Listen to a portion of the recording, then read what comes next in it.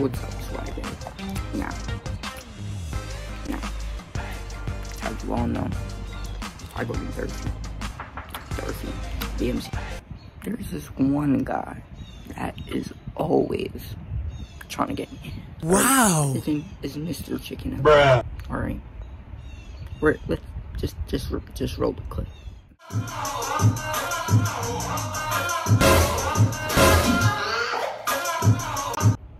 What is that, bro? Anyways, so he called me with some illegal substances, and I got suspended for the rest of the school year. Bruh. He didn't get to see me. That's an L. Also, I have summer school tomorrow. New summer school videos daily coming up, by the way. So, check that. But here's my plan. And I know what you're thinking. I'm gonna do a dumb, classy prank like kick me sign or a ding dong ditch. No. We're going full out, and I promise you that.